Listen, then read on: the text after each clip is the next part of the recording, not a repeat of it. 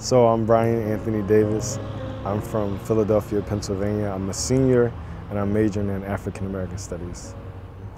Well, it has been a long journey for me, especially being in college. I've had several transformations in life, and it's all a marathon to me.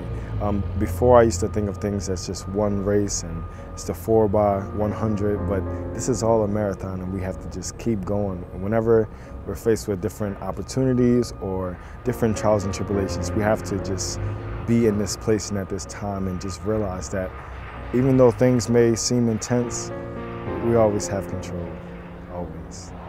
I have so much hope.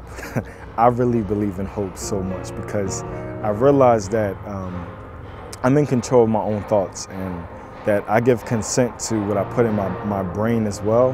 And because I have so much hope, it allows me not to stress so much. And given that I can put myself in positions where I just, plan out 2 weeks at a time, it allows me to be prepared for the next day as well. So I have so much hope.